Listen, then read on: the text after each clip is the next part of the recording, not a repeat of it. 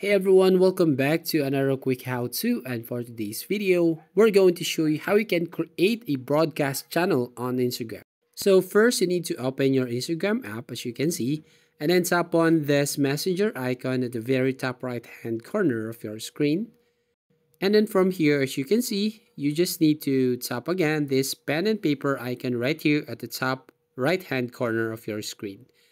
And here you will find a option where you can select create a broadcast channel. Then in the new window that opens, define the channel's name, your audience, and end date, so that's optional, and choose whether to include the link to your broadcast channel in your bio.